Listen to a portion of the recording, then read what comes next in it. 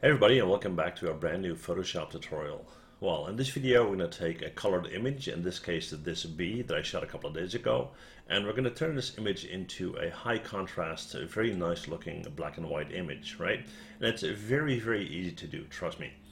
So we only have one layer on this photograph right now, which is the background layer down here, and that's fine. And what we're going to do is we're going to go up to image, and we're going to drop down to the area where it says calculations.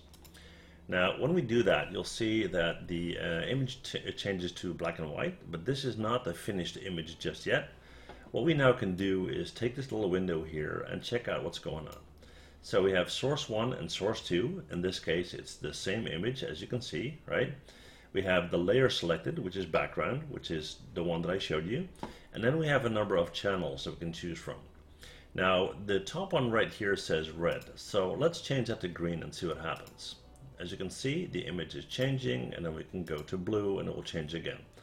Now basically what's going on here is every colored image is built up out of a red, green, and blue layer, and you have areas in your photograph that have more red, blue, or green. So based on the choice that we make, when we choose red, we'll have the areas that are impacted the most that were originally red, and so forth, right? So you need to find an optimum, what you like best based on these three. I don't want it to be too dark, so the blue one is too dark, the green one seems a lot better, and the red one is a bit brighter. So I'm going to go with green on this one, and then we're going to go down to the second source here, and we're going to do the same thing. So right now it's set to red. Let's see what happens when we select a green. It becomes a bit darker, and then we have our blue. Okay, now let's go back to green. I think that looked a bit better. And then we have a blending mode. Now, as per normal, you can play with that. If you want to lighten that, you can go here, you can go here, and you can see that based on all of these settings, it changes quite fast, right?